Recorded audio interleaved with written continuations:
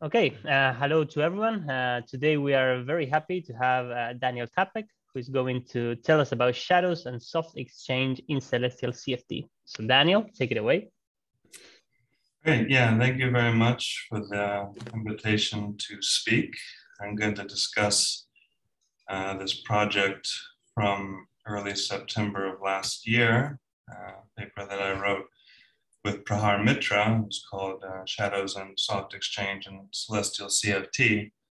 The basic question that we have on our mind with this project is to understand sort of what is it that is intrinsically two-dimensional about four-dimensional gauge theory.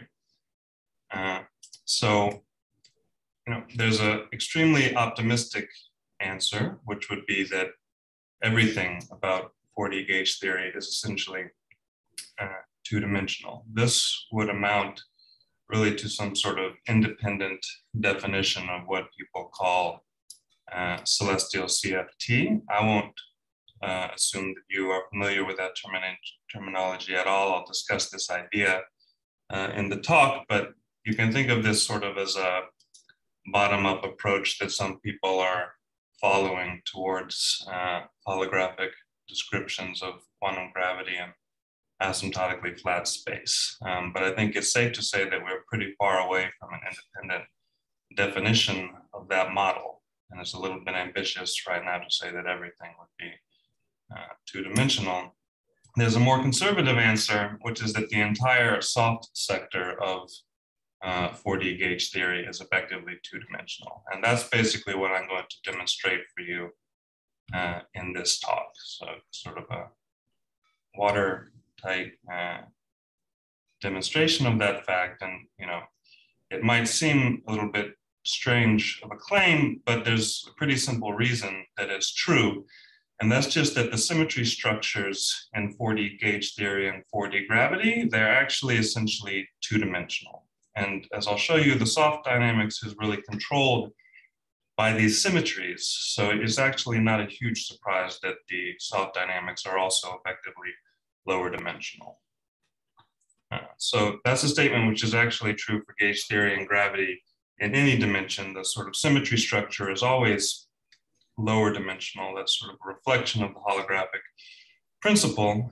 So what we're going to do is try to use symmetry principles to construct a d-dimensional model. We'll call it sort of a d-dimensional pseudo-Goldstone model that calculates soft exchange and soft emission in t+2 dimensional abelian gauge theory and gravity. So that's sort of where we're headed. Now, there's lots of ways to think about this topic. I'll just give you the heuristic that sort of guides my thinking. So, for decades, there have been very strong analogies drawn between the nonlinear sigma model in 2 dimensions and non-abelian gauge theories in 4 dimensions. So in particular, in 2 dimensions, non-abelian Goldstone bosons, they are strongly coupled. And that means that their fluctuations tend to disorder the system and actually restore the symmetry. Now, the point is that I would say there's a similar statement that you could make about the 4-dimensional soft gluon if we try to view it as a Goldstone for a spontaneously broken non-abelian large gauge symmetry. So these are sort of gauge transformations with non-compact support that act at the boundary. They act on physical data, so they're not actually redundancies. So keeping that analogy in mind, the soft gluon is also strongly coupled in 4 and fewer dimensions, and that strong dynamics generically leads to the confining, also known as unbroken, phase of gauge theory.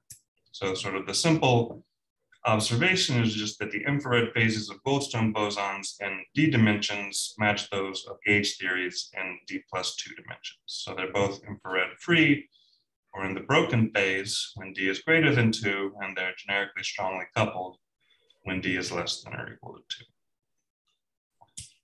2. So in both of those cases, we tried to write down a model for the broken phase, some sort of small fluctuations of the order parameter, but the long wavelength fluctuations ended up being strongly coupled, and they disordered or gapped out the system.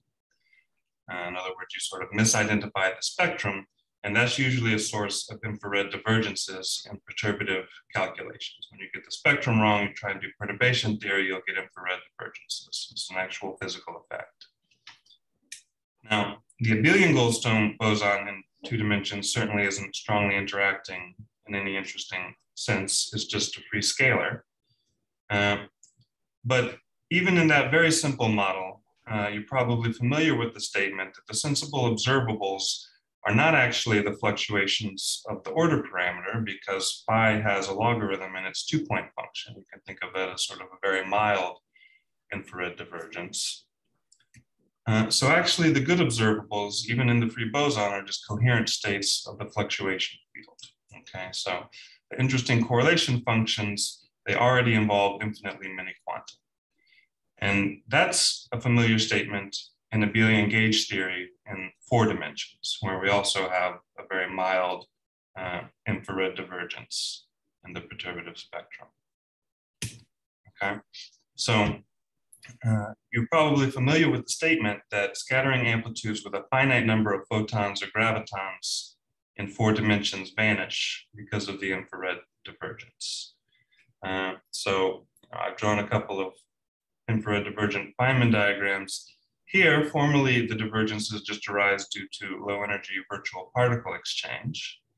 The point is that although each of these diagrams is separately divergent, you can actually resum and exponentiate this series, and then you'll find that the amplitude actually vanishes when you take the infrared regulator to 0. Okay, so this is a physical effect, which is setting all amplitudes with finite numbers of photons or gravitons to 0. Now that is a physical effect. Perturbative quantum field theory knows what it's doing. The reason this happens is because the correct charge scattering states are really not single particle charge states, but charged particles with coherent states of soft radiation. So another way to phrase it is just there is 0 probability to scatter into a state with a finite number of photons or gravitons in 4 dimensions. And that's a quantum mechanical statement, but it's really a reflection of a classical fact, that the energy radiated in a generic scattering process in 4 dimensions doesn't vanish at 0 frequency. So you basically have to produce infinitely many 0 frequency photons in order to match the classical answer. And that's basically what the infrared divergence means. There's an infrared divergence in sort of the number of photons produced in a scattering process. Of course, the actual energy is finite. Now, in higher dimensions, that's no longer the case. The Coulomb field falls off faster, and you can define exclusive scattering states with finite numbers of massless and massive charged particles. So I'm going to do a construction in any number of dimensions. I'm basically going to resum soft exchange and abelian gauge theory and gravity. The point will be that you can always isolate those contributions to the S matrix in any number of dimensions, but they're only infrared divergent in 4 dimensions. Okay, so infrared divergences are an old problem. It's probably close to 100 years. And the standard approach is just to consider inclusive quantities. So you sort of do a trace over unobservable soft quanta in the initial and final states. And for experimental purposes, that's usually perfectly fine. So in quantum mechanics, if you lack access to a part of the Hilbert space, then you take a partial trace, you get a reduced density matrix, which you can use to calculate observables. But as you are aware, taking a partial trace generically turns a pure density matrix into a mixed state. So if you'd really like to discuss fine-grained questions like unitarity, information content of the soft quanta, you really need access to the actual quantum mechanical transition amplitudes in Hilbert space. So the point I want to make is just that there's a well-known difficulty in defining the S matrix in 4D asymptotically flat space, but it's really a deficiency in formalism. Exact transition probabilities exist. It's a physical effect, and so you need to really understand how to treat it correctly and quantum field theory and quantum gravity. Now, there's at least a cartoon of a solution or an appropriate formalism that's about 50 years old, put forward by Chung, Kibble, and Fadaev and Kulish, who basically realized the fact that I mentioned earlier, that the correct scattering states are really supposed to be these asymptotic dressed states with coherent clouds of soft radiation associated to the charged particles in the scattering processes. Now, computations with those states are really a mess. They're very cumbersome, and they seem to actually be plagued with ambiguities. I have not met a single person who has really worked through those papers and thinks that the final word has been said on the topic. So in my mind, the path is clear, but the problem is not really solved. And it's, of course, even worse in non-abelian gauge theory, where the actual spectrum of the Hamiltonian doesn't at all match the sort of perturbative spectrum of gluons. Now, I'm interested in this problem because over the last couple of years, many different infrared effects in gauge theory and gravity have been sort of reformulated or looked at in a new light, basically as consequences of exotic symmetry structures, which are sort of particular to asymptotically flat space. Relates in one way or another to gauge transformations with non-compact support, diffeomorphisms with non-compact support, the BMS group, that sort of thing.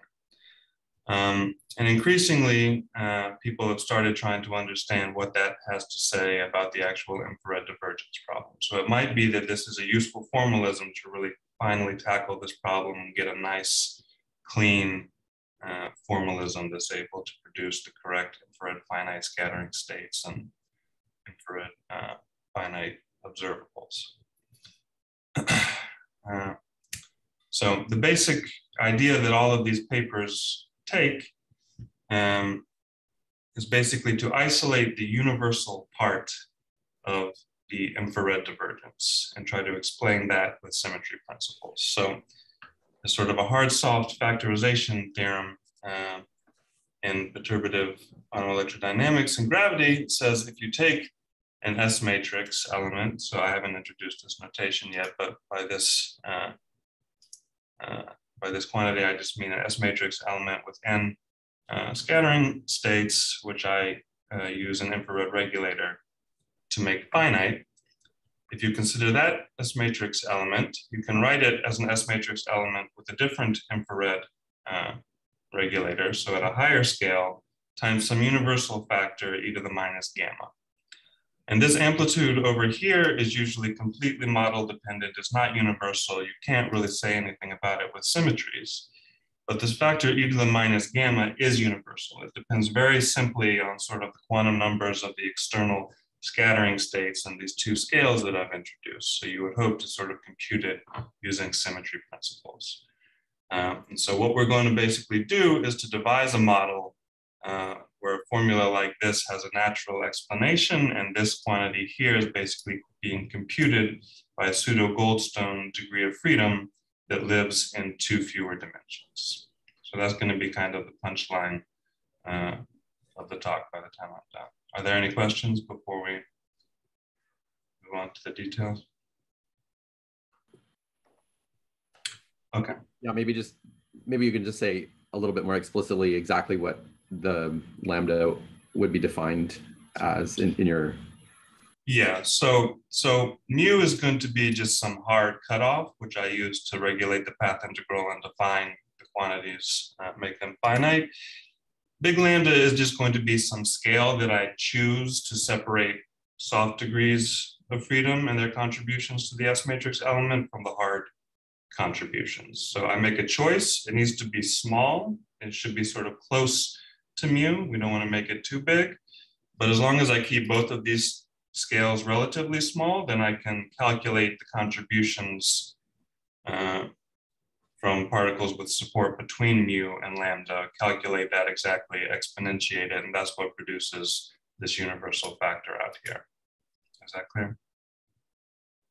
Sure. I guess okay. you need a big hierarchy between hard scales and mu and lambda for this actually to be a correct equation. Yeah, that's right. We keep both mu and lambda relatively small, Yeah, otherwise you can't just use the soft photon and soft graviton theorems to calculate the contributions. Okay, so celestial CFT is in the topic, in the title of the talk, and that's sort of the formalism that I'm going to use. So let me spend a couple of slides just introducing the idea.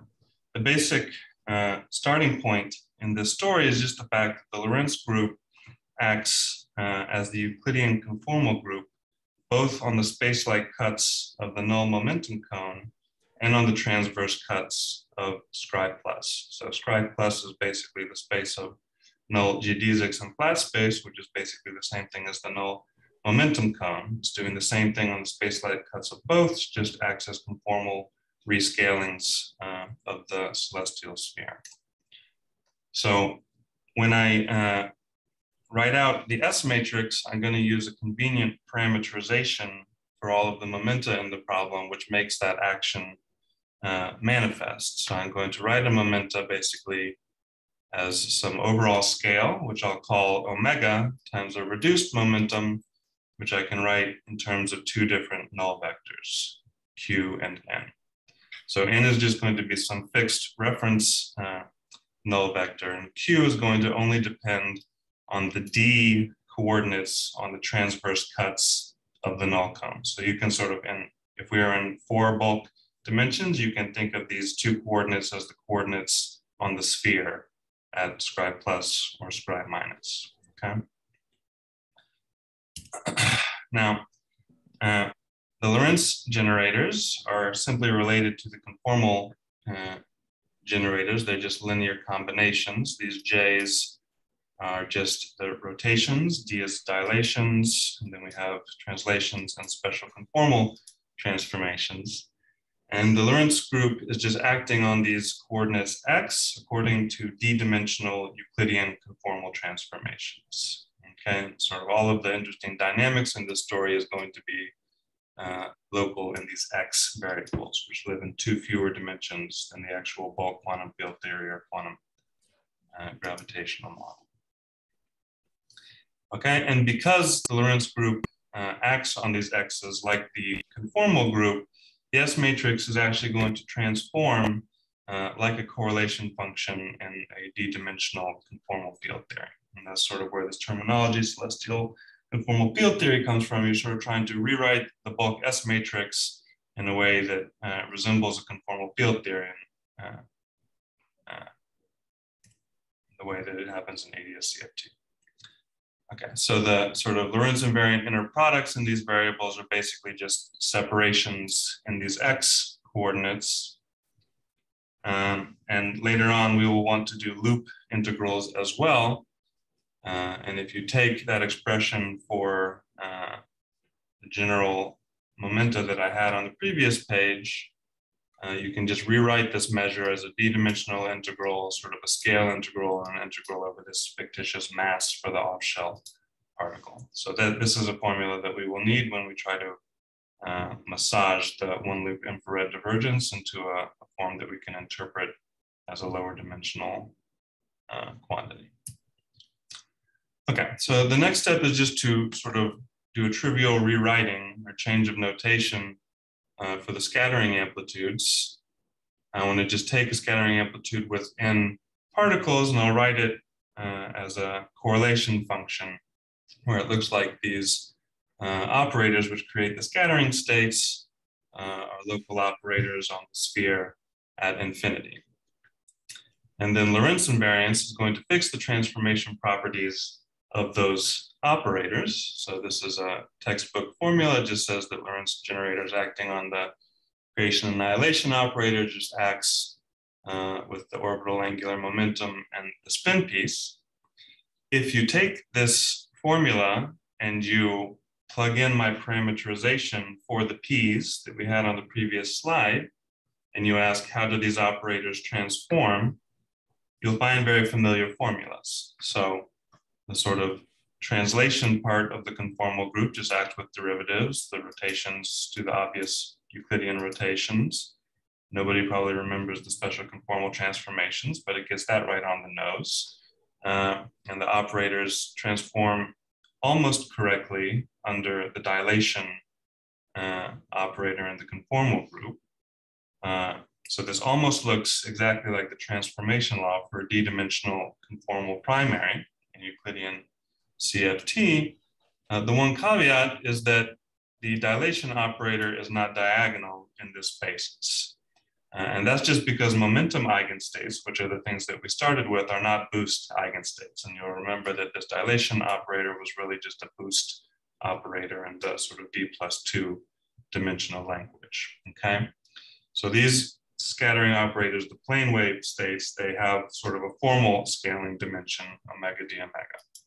If you would like to diagonalize the dilation operator and get things that really transform like conformal primaries, then you have to do an integral over energies. So this is usually called the Mellin transform. You pick a scaling dimension and then you do an integral. Usually the contour is chosen to be non-compact. And then at least formally, the S matrix elements of these scattering states will transform precisely like conformal correlators or conformal primaries in d dimensions, so 2 dimensions fewer than the space-time dimension. Okay, and those formulas were for massless particles. There's a similar transform that you can do for massive particles. You still have to do an integral over the scale omega. The only difference is now you actually have to convolve with a bulk to boundary propagator and do an extra integral. So you can sort of think about this formula as the space of massive momenta at fixed mass is just the Euclidean hyperbolic space on the interior of the null cone. And you're basically just using a bulk to boundary propagator for that hyperbolic space to create something that transforms like a conformal primary. So that's why it's the Euclidean ADS bulk to boundary propagator that shows up in this formula. And so in both cases, if you compute the S matrices for these states, you'll find that they transform as d-dimensional conformal correlators. And that's the sort of the starting point of the celestial CFT formalism, trying to sort of reformulate the bulk S matrix as something which lives on the conformal boundary at strive plus and strive minus, and that sort of makes the conformal symmetry of the problem manifest. Now, in most of this talk, I'm actually not going to take the Mellin transform, but we're still going to be investigating in what sense the S matrix behaves really like a lower dimensional, d-dimensional object. So I'm not going to be scattering these Mellin transformed states. I'm just going to use plane wave states so that I have a clear definition of what it means to be hard or soft. But I think you could transform the results pretty cleanly using the Mellin transform. Okay, are there any questions before we move on to the specifics of the soft photon and the infrared divergence? I didn't understand, is the delta, it has a continuous spectrum or is it discrete somehow? Yeah, it's a very good question. There's still a little bit of confusion about that. The original papers had some argument that it should really lie on these principal series values, but there are special operators like the energy momentum tensor, conserved currents, which I'll discuss in a moment, which actually don't lie on this series. And so I think there's still a little bit of a question whether or not you could get away with a discrete spectrum and perhaps compact contours over here, or whether you really need all of these states. It's still sort of an open question in this business. But in a couple of slides, I'll show you examples where you really need sort of integer dimension operators. Any other questions? Okay. So we're discussing soft exchange and soft emissions in gauge theory, and the sort of most fundamental result in that area is the soft photon theorem that just says that if you have a photon in the external scattering state and you take its wavelength to be very large, take its frequency to 0, you get this universal factorization theorem. So you get this 1 over omega pole, sometimes called a Weinberg pole, times these kinematic factors, which really depend only on the charges and momenta of the external particles. This basically just says that when you take the wavelength of the photon to be very large, it can't resolve short distance interactions, so it just couples to the sort of long distance quantum numbers of the states. So what we'd like to do is to design an operator in celestial CFT which sort of isolates this leading Weinberg pole. We could do that either by multiplying by omega and taking a limit, omega to 0, or by doing a compact contour and just picking out the residue of this 1 over omega pole. So with either definition, this operator S has scaling dimension 1, and you can calculate its matrix elements exactly using the soft theorem. So I insert it into some correlation function with a bunch of other operators, and I just get this factor of curly j. And it's important that curly j can actually be written just as a derivative of a logarithm. So this is just a rewriting of this term up here. Okay, now in holographic examples, bulk gauge symmetries map onto global boundary symmetries. That's because the quote unquote global part of the gauge group is physical, and the physical symmetries in any duality have to match. Now, in d-dimensional conformal field theories, global symmetries usually come with a spin 1 dimension d-1 primary operator that satisfies a certain shortening condition or a word identity. So it says that if you take the divergence of this operator inside a correlation function with a bunch of other charged operators, you just get a delta function with the coefficients controlled by the transformation properties of those operators. So that's just the word identity for an abelian current in CFTD. And while this is not quite the soft photon theorem, it is very closely related to it. So let me do sort of a quick manipulation to show you how they are related. I'm going to just take this formula here. I'll multiply by a derivative of a logarithm and then take an integral. Okay, now the right-hand side has a delta function, so I'll just use that to do the integral. That'll just give me the derivative of a logarithm multiplying this reduced amplitude, but that of course was just the matrix element of this soft operator that I defined on the previous slide. Okay, so it looks like you sort of want to identify the soft operator as this non-local integral transform of this conserved current. And even better, we'd like to move this derivative off of the current onto the logarithm. So it's really just a transformation on the current. And it turns out that 2 derivatives on the logarithm is just the conformally covariant tensor, okay, which is a familiar quantity in conformal field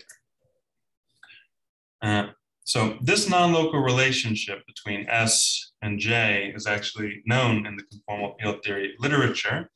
It's an example of the shadow transform. So it's something which basically doesn't touch the spin, but it maps an operator with dimension delta to one with dimension d minus delta. So we started with something with dimension 1, it maps it to dimension d minus 1 and vice versa. Okay, and for a general representation, it takes a similar form. You just have a bunch of copies of the tensor and the power of x minus y to d minus delta. Okay.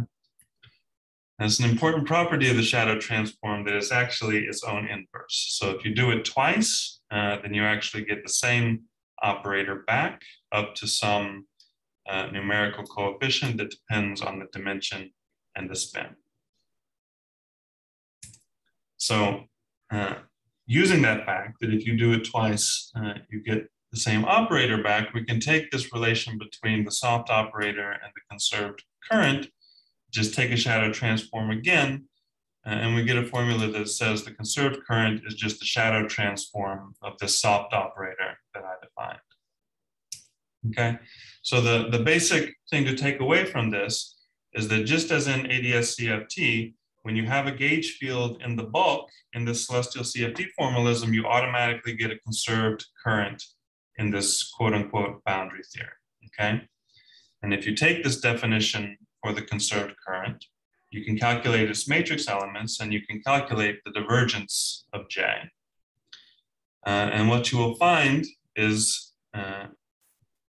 if you take the divergence of J, you get a sum over charges, which you expected, times this sort of non-local term, which is the bulk to boundary propagator of a d-dimensional field in Euclidean ADS, where the sort of the radial coordinate in ADS corresponds to the mass of the massive particles. So if, for instance, these are all massless particles, then you're pushing the bulk to boundary propagator to the boundary, and that localizes just to a delta function. So then you get exactly what you expect. The divergence of this abelian current just has contact term support with coefficients, which are the charges. The only sort of new effect is that for massive states, it looks like a non-local charge distribution. The massive particle sort of casts a non-local shadow on the celestial sphere. And you can sort of expect that to happen just because you can't associate a single point on the celestial sphere to a massive particle because you could always just go to its rest frame, right? So it sort of had to be spread out on the sphere in some way or not. Okay. Are there any questions about this? The main takeaway is just if you have an abelian gauge field in the bulk, then you get for free a conserved current in this d-dimensional CFT. Okay. So that's all we really need about soft emissions in abelian gauge theory. Those formulas were true in any number of dimensions.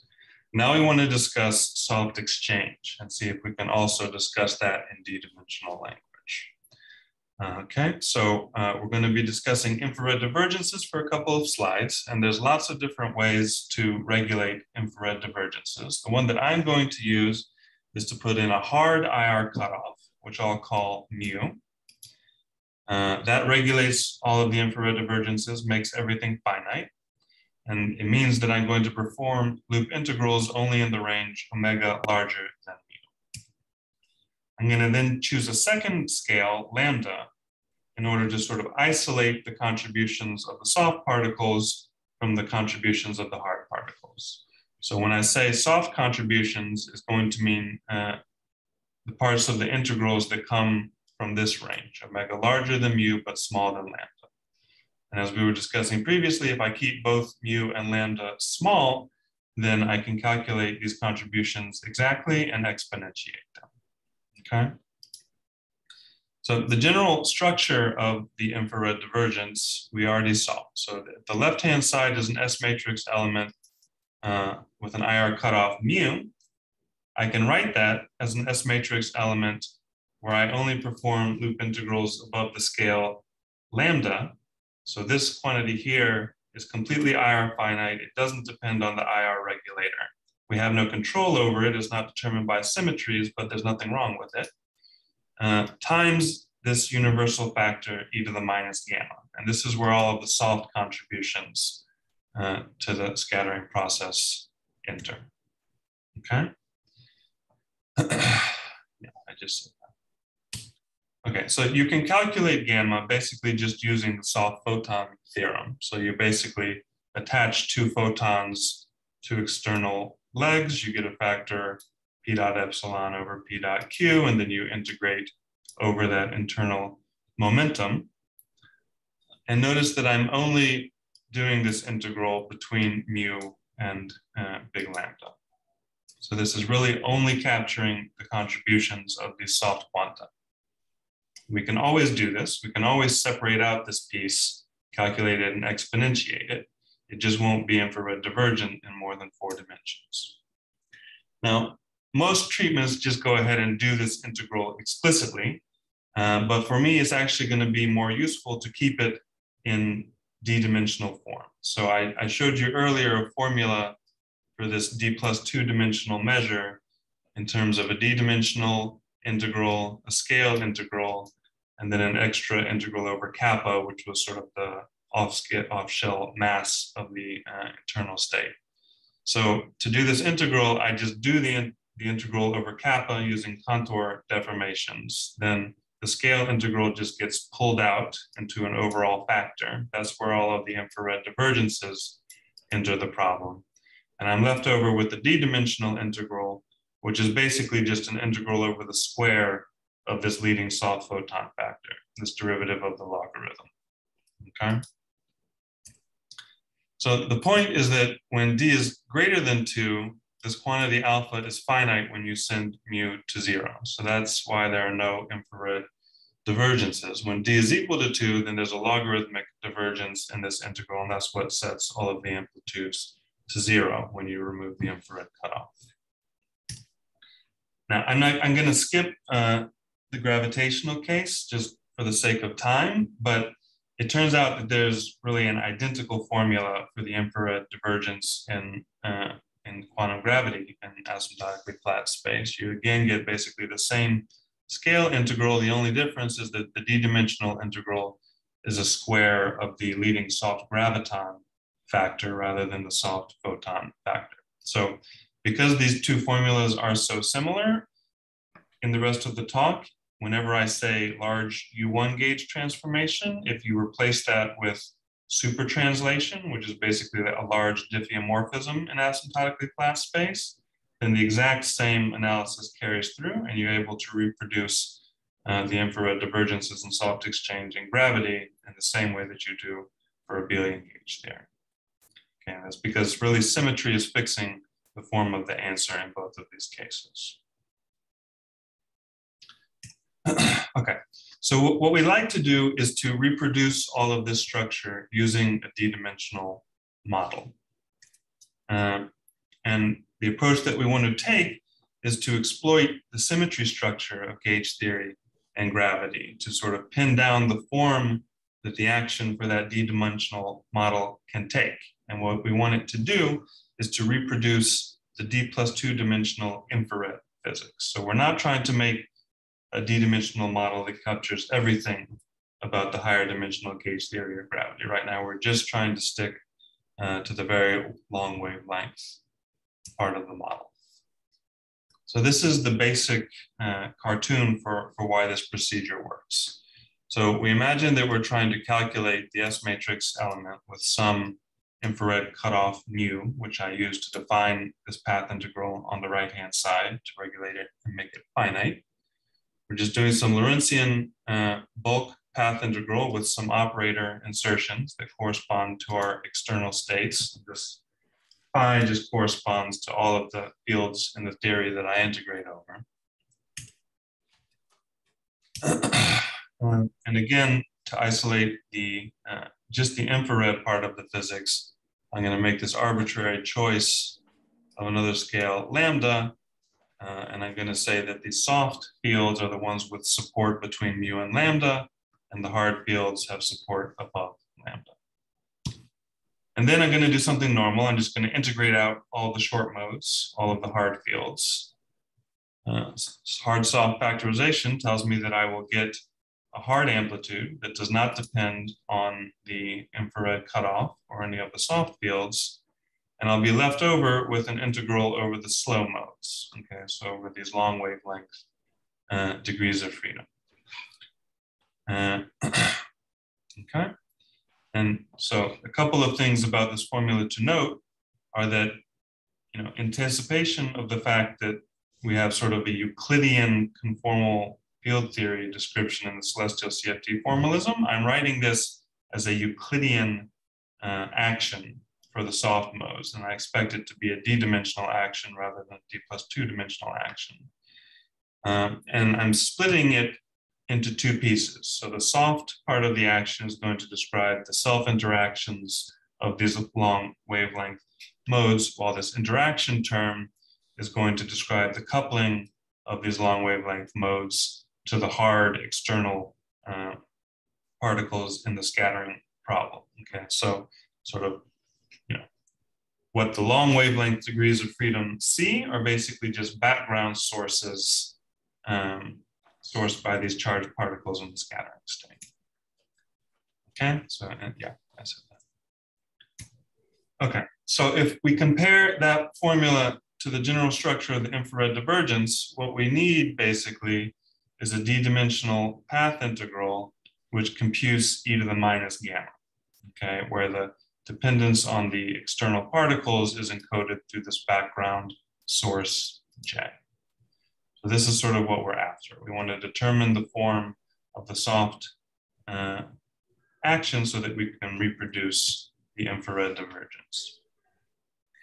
If, in addition, we want to consider scattering amplitudes that also have soft insertions, so scattering amplitudes with soft photons in the initial or final state, then we need to be able to insert the soft photon operator in this path integral, do the integral, and get the products of soft factors that we know are there from the soft photon theorem, again multiplying the infrared divergence, okay? So these are the sort of the two matching conditions that we're going to impose in order to fix the soft pseudo-Goldstone boson. Okay, and what we're going to do is basically fix the form of the soft actions just using symmetry considerations. And then the coupling constants, of course, will have to match onto the infrared divergence. So that's sort of our matching condition. Okay, so the last piece of this discussion is just to really understand correctly what the symmetry breaking pattern is in gauge theory and gravity in asymptotically flat space when you put in an infrared regulator. So symmetries in quantum field theory, they can be approximate or exact. When they're exact, then they can be spontaneously broken or unbroken, depending on the vacuum. Now, sometimes it's useful to consider an approximate symmetry as if it were exact, because if the exact symmetry, if the system with the exact symmetry is in the broken phase, and the explicit breaking is small, then the pseudo-Goldstone bosons can still be used to reliably approximate the low energy dynamics. Okay, that's sort of the use of pions. Now, in our case, it's a little bit exotic symmetry structure because we're interested in groups of gauge transformations or diffeomorphisms with non-compact support. Those are infinite dimensional groups. So I'm going to call the huge infinite dimensional group curly G. And this, you can think about it as U1 gauge transformations that don't vanish at spatial infinity, that have some actual angular dependence on the celestial sphere. And I'll refer to the constant part of those transformations. So sort of the global U1 charge transformations just as regular G, okay? Now, the standard claim in all of this literature about asymptotic symmetries and celestial CFT is that the vacuum is preserved by G, but not by curly G.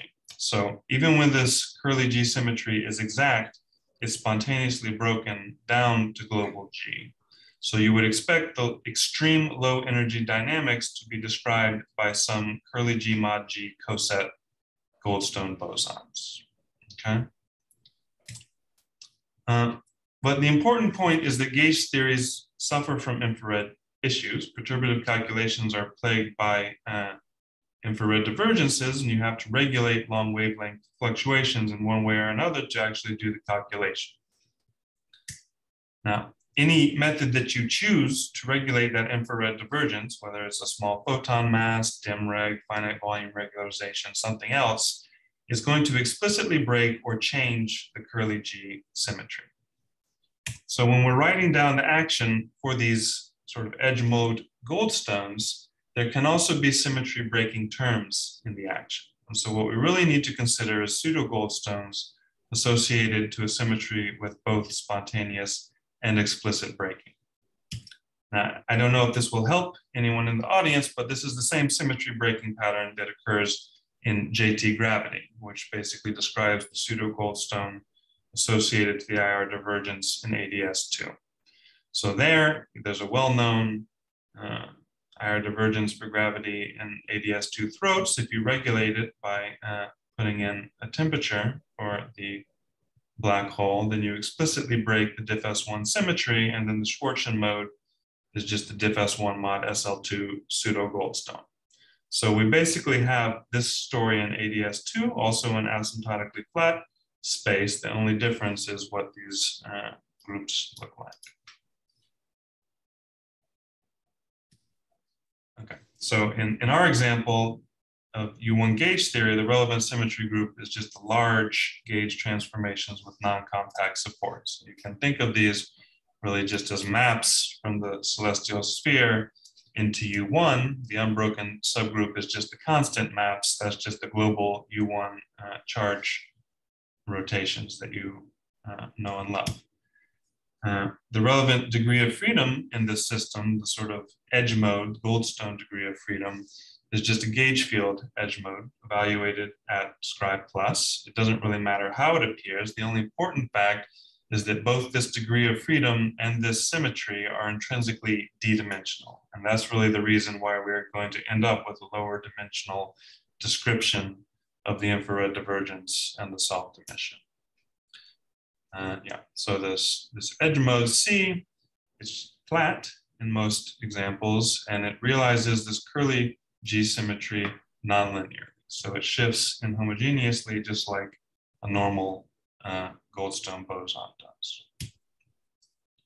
Now, when the curly G symmetry is exact but spontaneously broken, the effective action for C has to be invariant under all of those transformations. So that's a little bit puzzling. What sort of action could be invariant under an infinite dimensional symmetry group like curly G? If you think about it, you'll realize that the simplest example is just a model with d-dimensional abelian gauge invariance where we don't quotient by gauge transformations. Okay, so we started with the d plus 2 dimensional abelian gauge theory. We identified this d-dimensional edge mode, and the sort of symmetries which we don't quotient by for that degree of freedom are just d-dimensional local U1 transformations. We also said that C was flat, so really the right model that has the correct domain of integration and the right symmetries is something like a BF theory. Okay, so this is a d-dimensional abelian curvature. You integrate out B, that just says F is equal to 0, and you've isolated the correct edge mode for the model. And that's the example where we don't break the asymptotic symmetry. When we put in the infrared regulator, we explicitly break it. So the effective action can also contain symmetry breaking terms. What are symmetry breaking terms in this language? They'll just be non-gauge invariant interactions for this d-dimensional gauge field that depend explicitly on C. Okay, now that's almost all we need to say. There's one important caveat, which is just that normally when you do effective field theory, you sort of have two inputs. You fix the symmetries, you identify the relevant degrees of freedom, and you impose locality. And then you just write all the terms which are consistent with those three identifications. That's effective field theory. Now here, we're certainly using symmetry to constrain the answer, and we've isolated the sort of relevant degree of freedom, which is this edge mode. But it's not obvious that we're supposed to impose locality, because we're writing down this sort of interdimensional effective field theory, a lower dimensional model, which is supposed to capture long wavelength effects in a higher dimensional gauge theory. So it's not obvious how locality is going to be manifested in this construction. And as we'll see in a minute, it's actually a little bit subtle the way that it enters. Okay. Okay, so having said that, the sort of most general agnostic symmetry breaking term that I can write down is just going to be quadratic in this gauge field edge mode with some propagator which may or may not be ultralocal. So if I chose it to be just a delta function, then this would just be a mass term for C. And then when I integrate out the B field, that would enforce a flatness condition, and the mass term for C would just turn into a kinetic term for the gauge parameter theta. Okay. So the important point to note about this action is just that it explicitly breaks the curly G symmetry. So you can have gauge fields which are pure large U1 gauge transformation that still pick up an action from this term. but it is still invariant under the global U1 transformations. Okay. So this is going to be our ansatz for the form of the soft action. We also need to pin down the form for the interaction term, and then we just match onto the infrared divergence and we're done. To determine the interaction term, all we really need to know is how these vertex operators that create the scattering states transform under the large U1 transformations. And you can work this out in many different ways, just using space-time analysis. The results are several years old. If it's a massless scattering state, then remember this bulk to boundary propagator is just a delta function. So that just says that this operator transforms like e to the iq epsilon. That's sort of an expected formula. The only difference is that when it's a massive state, you have to do this extra integral with the bulk to boundary propagator. Okay, so that suggests that in the action, we should have a term like theta with a background source, which is this bulk to boundary propagator for every term for each particle in the scattering state. If you add one of those for each particle, you'll get an interaction term that looks like theta times a sum of charges weighted by these bulk to boundary terms, these non-local mass charge distributions due to the massive particles. Now, you'll recall that this Q times the bulk to boundary propagator is actually just the divergence of this U1 current J. So a better way to write this term, if I just integrate by parts, is as a coupling between this d-dimensional gauge field and this d-dimensional background current J. And that's sort of exactly what we expected, right? We expected that this Goldstone mode should have a coupling to the external particles just in terms of background sources. That's exactly what this formula says. Okay, so now we've fixed the form of the action. All we have to do is evaluate the soft path integral and match it onto the infrared divergence. Okay, so this was the formula that we require. We do the soft path integral. And we expect to get e to the minus gamma, where gamma was just this integral of the soft photon factors. Now, the soft action that I just described was Gaussian, so we can just do it explicitly. And what you will get is just a double integral with this non-local propagator times the two background currents J. So if you did the free boson with the local propagator in 2 dimensions, this would just be the e to the I, e to the minus k squared term. And so we want to match this expression onto e to the minus gamma. And that naively looks like it could be difficult. But if you remember, this small j was just the shadow transform of curly j, right? This curly j was sort of associated to the soft photon operator, and the small j was associated to the shadow transform, which was the abelian current. So if you choose the propagator so that you can use these two integrals to basically perform shadow transforms, that will turn small j into curly j. And then you just do an extra integral to match this integral, okay? So this is the correct choice for the propagator that matches the soft path integral onto the infrared divergence. And as I said, it looks non-local. It looks a little bit weird. But you can invert that propagator using the formal properties of the shadow transform. And if you plug it into the soft action, you'll find that although it does look very non-local in terms of the original Goldstone edge mode, it actually looks completely local in terms of the shadow transformed edge mode, okay? So I'm basically just doing these integrals to turn these c's into c tildes, and what you get is a nice local answer, but in a different variable, okay? And you can also take this interaction term that we have between the edge mode and the background current, use the fact that small j was the shadow transform of curly j to move the shadow transform onto C, and you can also write this interaction term in terms of the shadow transform of the edge mode. Okay. Presumably the BF, Daniel, presumably the BF term is also invariant under this change of variables you're doing here? Yeah, well, I'm always just going to do the BF integral identically. So this C is just going to be flat, right? That's just kind of a bookkeeping term in the path integral. Yeah. Okay, so we're almost done and I'm almost out of time. A couple of key points. So although the action appeared non-local in terms of the bulk edge mode, the shadow edge mode does behave just like a local degree of freedom. So if you take this action, just written in terms of the shadow edge mode, and you just do the path integral, you will reproduce exactly the infrared divergence in the D+2 dimensional abelian gauge theory.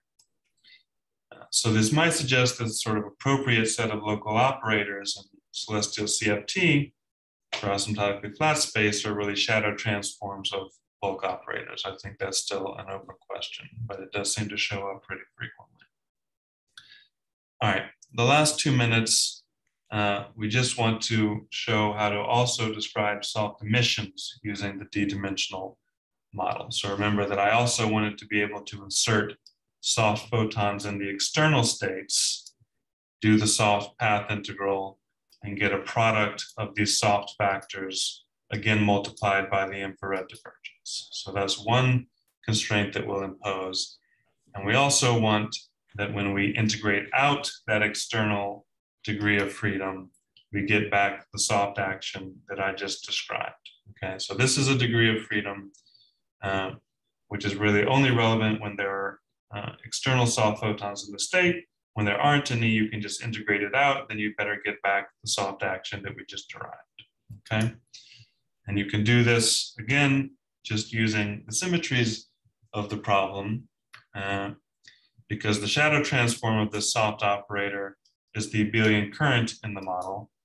Noether's theorem basically tells you that there has to be this coupling between this gauge field edge mode and this current J.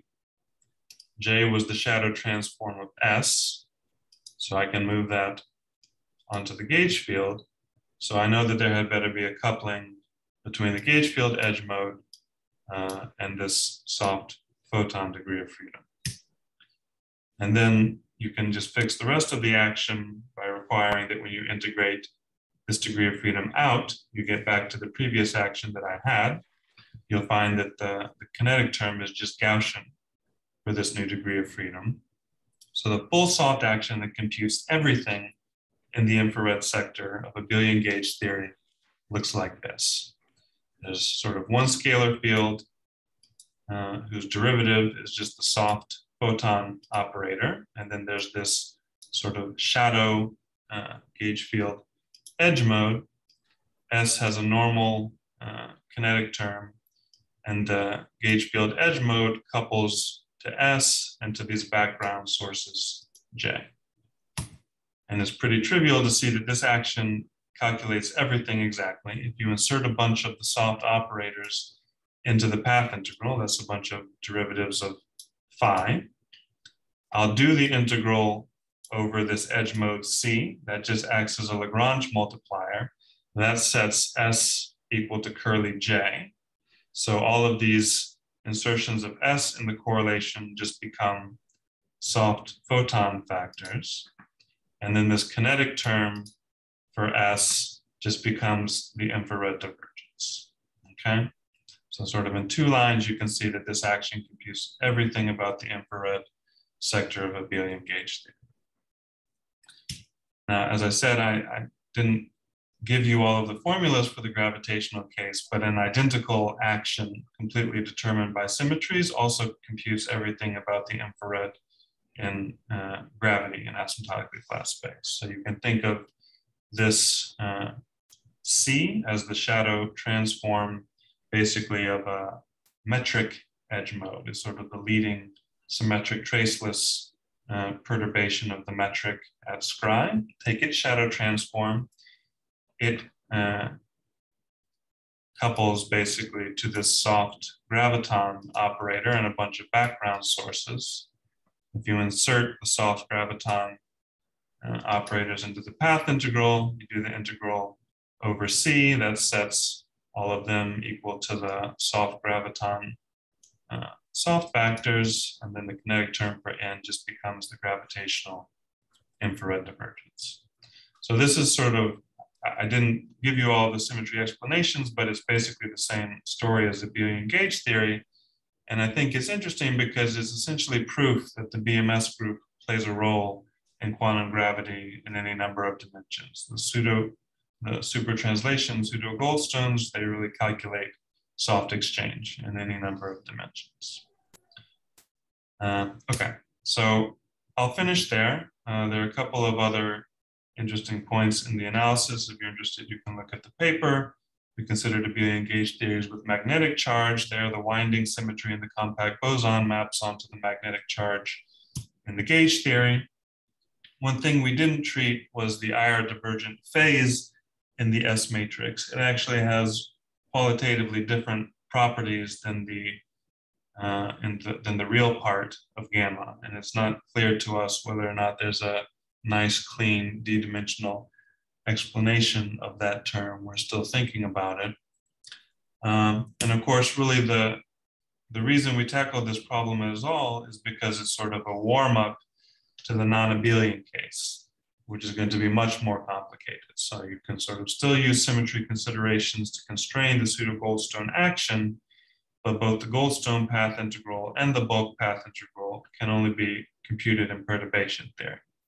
So sort of the hope would be that you relate the four-dimensional non-abelian gauge theory to some two-dimensional non-abelian Goldstone bosons.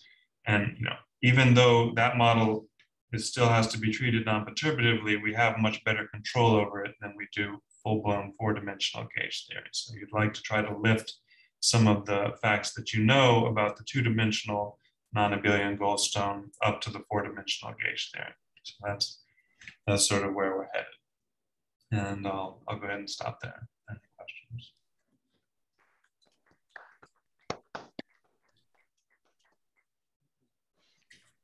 Thanks, Daniel, for a very nice talk. Do we have any questions for him?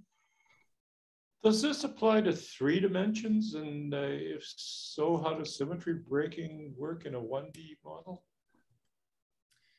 Yeah, I mean, 3 dimensions is a little bit tricky because even there, well, I mean, even the abelian gauge theories combine in 3 dimensions. They do it kinematically because the Coulomb potential is already logarithmic in 3 dimensions.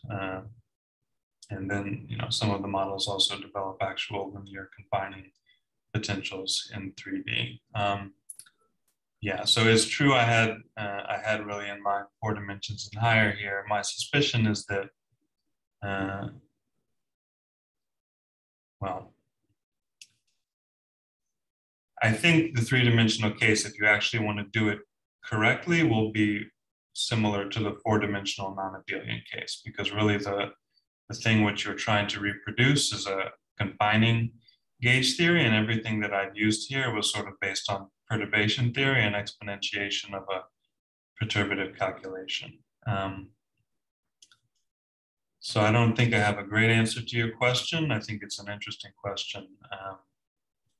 But I think presumably you could still use the symmetry principles to sort of write down the Goldstone action.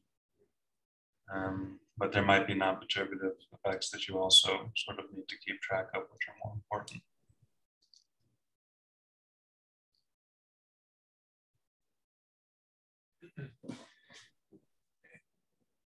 Daniel, if I were to summarize in like a sentence, what you told us today would be that the soft sector contribution to S matrix elements amounts to a particular Gaussian Euclidean path integral over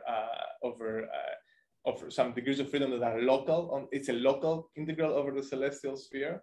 Where the only thing that the only input I guess from the hard sector is a shift of the mean of this Gaussian kind of wave function associated to. So I should think there's a way of thinking about this Euclidean path integral you're telling us about as sort of assigning a state to these soft modes, and the mean of that state is sort of shifted depending on what kind of the conserved charges of the hard modes are. Is this a reasonable sort of slightly different way of looking at what you told us today?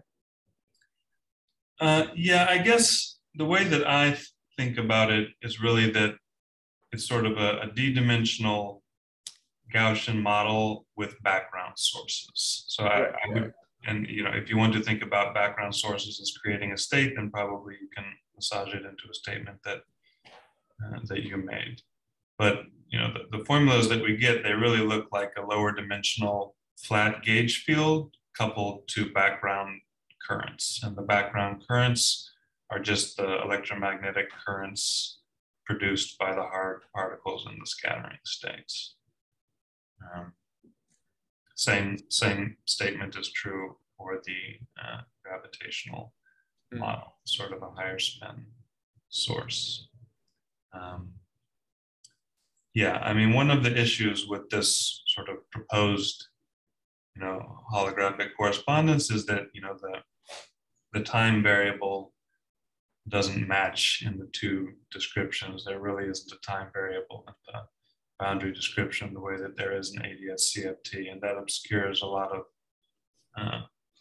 sort of clean statements that you'd like to be able to make. It's not really clear how states map onto states, and unitarity is reflected in this putative boundary description. I think that's one of the biggest questions holding the subject back. But yeah, I think it's definitely worth thinking about. Does Lorentz invariance have a simple realization in the infrared sector here?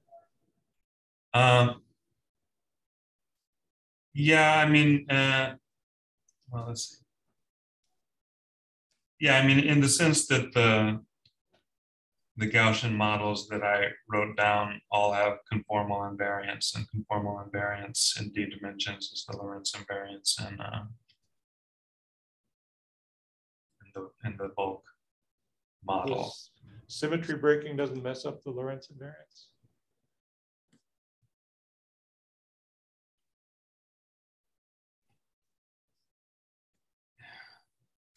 There is, yeah, I mean, there's a strain of literature in the infrared divergence problem, which discusses this issue that sort of long range fields do, and the boundary conditions that you have to impose on them do interact very subtly with Lorentz invariance.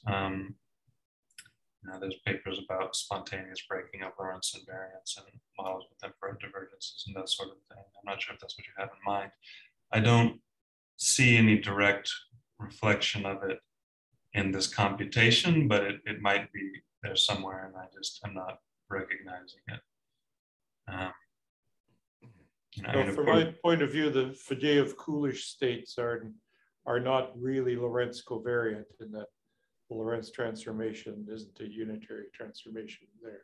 Okay, yeah, then we are talking about the same thing.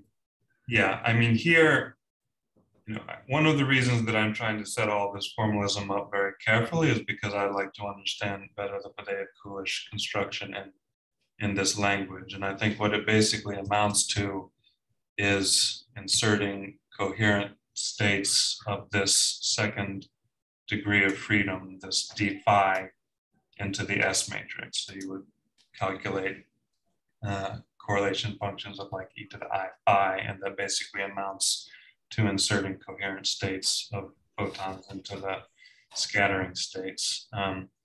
But everything here is really done sort of in the standard perturbative quantum field theory language with an infrared cutoff, which I agree is not necessarily the morally best way to approach the problem. My hope is that having established all of these formulas, we can then use them to kind of better understand the Faddeev-Coolidge construction. But yeah, I am aware that there are complications with Lorentz invariance and address states. I don't really have anything useful to say about it, unfortunately. I have just a general kind of question. in ordinary holography, it's sort of important to have gravity being dynamical in ADS in order for there to be a real kind of physical local quantum field theory dual. Even though you could say some things about symmetries and some aspects of holography, I guess, are there, even if you considered some quantum field theory in ADS. So I wonder if, in your case now, is there something to suggest that the gravitational version has more chance of giving you some actual legitimate physical dual? I think there's a very similar statement. So in this paper that I wrote with Prahar, I guess now 4 or 5 years ago, I showed you basically how to construct an abelian current from the leading soft photon theorem. Soft gravitons, they have basically 2 universal terms in the soft expansion. There's a leading one, which basically gives you currents corresponding to translation invariance. There's also a subleading term. And if you try to make an operator out of that subleading term and take its shadow transform, you find that it's an operator that satisfies all of the word identities of an energy momentum tensor and a d-dimensional conformal field theory. So in ADS, the usual statement, gravity breathes life into the CFT because it gives it the local energy momentum tensor, and that's sort of the basic thing that we request of local quantum field theories. Right. And the same thing basically happens here. I didn't describe it, but it's almost isomorphic. And so I would say, yeah, I think it looks very similar, that you need gravity in order to get the energy momentum tensor in CFT. Can these subleading soft theorems be somehow incorporated in that story you were telling? Yeah, that's a great question. I think so. I think what it would basically amount to is trying to exponentiate not just the very leading infrared divergent piece of contributions to the S matrix, but also sort of the next piece, which is also universal. So sort of the way that you build the IR divergent piece is you attach 2 soft photons and then you integrate over the space of momenta for that degree of freedoms. If you instead attached both sort of the leading and subleading piece for the graviton, you would get a different answer. The correction would be subleading in the energy expansion. And my guess would be that there is some d-dimensional model that incorporates both the supertranslation invariance and this sort of degree of freedom associated to conformal invariance in a way that computes it. The problem is just that, it's an energy momentum tensor. So this is probing the non-abelian character of gravity. The sort of leading piece of gravity is abelian because in gravity, the charge is the energy. So if you have no energy, then you have no charge. And so it behaves more like abelian gauge theory than non-abelian gauge theory. But the energy momentum tensor is associated basically to the Lorentz transformations. Those are intrinsically non-abelian. So now that problem becomes almost as difficult as the non-abelian gauge theory. You might be able to do that path integral exactly because of some special symmetry considerations, but I haven't thought about it yet. But it's a great question. Mm-hmm. Would that involve a super rotation symmetry breaking? Yeah, I think that's the suggestion. Some people who have discussed this with me think that it would be one of these sort of it would be something like a Schwarzschild action for this degree of freedom. You basically want an action which is invariant under the conformal group, but that gives action sort of other reparameterization. So what you have to understand is how that piece of the action couples to this leading piece, which is associated to super translations, because the whole, they talk to each other. So I think something like that should be true. I don't know how to show it yet. Is there a non-trivial orbit of the vacuum with respect to superrotation? Can you create other vacua with superrotation? Yeah, people have looked at that. What happens is that they don't look really like asymptotic. Well, they look almost like they're like locally asymptotically flat space-time. So if you try to do a finite super rotation, you'll basically end up putting like a deficit or singularity somewhere in the geometry, basically at some point on the sphere where the vector field becomes singular. So it's not really clear to me how to think about those in the phase space or the Hilbert space of asymptotically flat gravity. But yeah, I think it's an interesting question to work on.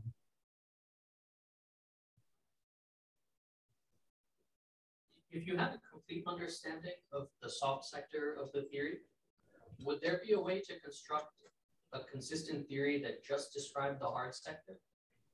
And then you could forget about the whole Faddeev-Coolidge issues? Or is there some reason that will always be inconsistent? Well, that's really what people want, right? Like the dream of this whole celestial CFT program is that we sort of figure out an independent d-dimensional description, which just calculates everything in gauge theory coupled to gravity, the way that we have sort of an independent definition of quantum gravity in the anti-de Sitter space via conformal field theory, which has an independent definition and different set of rules for computation. But most of the work, I would say, has sort of gone in the other direction. People take the sort of d+2 dimensional bulk answers and try and do these Mellin transforms, see what they get. But there's not so far any real unifying principle or independent calculational scheme that would allow you to compute the S matrix elements. Now, something like Lampros was suggesting, where we kind of try to build in hard stuff by including subleading contributions to the soft expansion, could work. So like these actions that I've given you are sort of the first quantities that really look like quantum field theory that we've found that calculate the higher dimensional stuff in asymptotically flat space. So it might be that you take these models and you start trying to improve them with contributions from the soft expansion, and you can build sort of away from the zero momentum sector. But I don't know that it's guaranteed to work, or if that's necessarily the best way to do it.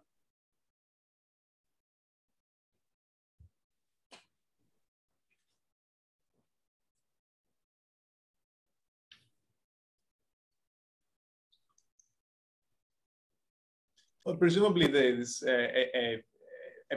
an action that incorporates the subleading soft graviton contributions would be analogous to like some an effective theory for the energy dynamics of the putative independently defined celestial theory, sort of like one of these hydrodynamic theories that people construct in ADS, or the Schwarzschild being an example of that. But I mean, that wouldn't pin down the microscopics, but it could give useful insight into what types of microscopic theories could have a sector described by that energetics. So yeah, I think that's definitely a noble goal to pursue. Yeah, I agree. I think the one thing that I would say is just like, as you say, everything that I did here is determined by symmetries, and everything that you're suggesting will also basically be determined by symmetry. So it really only has a chance to sort of describe these hydrodynamic type models, which are sort of pinned down by their symmetry and transport properties. But yeah, I think it's definitely an interesting problem.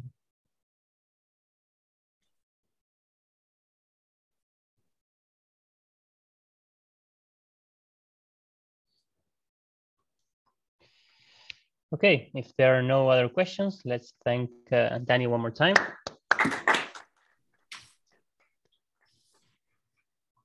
Thanks, nice talk.